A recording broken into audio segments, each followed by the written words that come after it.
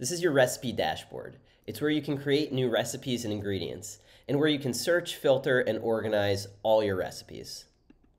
To search for a recipe, just type its name into the search bar. You could also filter a recipe by its date or by tags.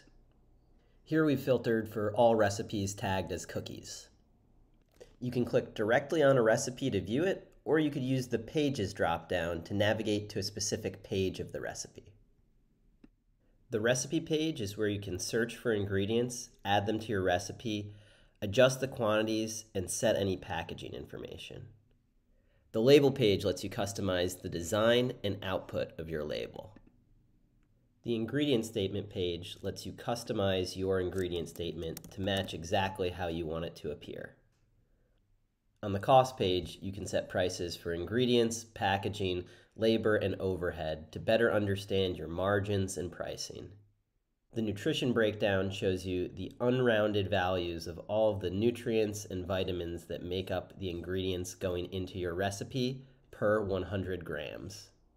The card view gives you a printable overview of your recipe with all of the details included.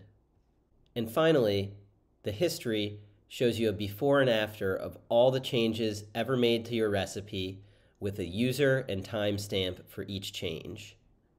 There are also actions you could take with each recipe, such as copying the recipe, scaling it, creating a sub-recipe, or archiving it. If you want to search for archived recipes, you just have to adjust your filters to include them. Go to your filters, turn archived recipes on to include, and then you'll notice that they're marked with a tag that shows that they're archived. The last features that I want to point out from the recipe dashboard are the ability to bulk edit ingredient lists and costs. This is super helpful because instead of having to go into every recipe individually, you can look at all of your ingredients and costs at once and make those changes all together.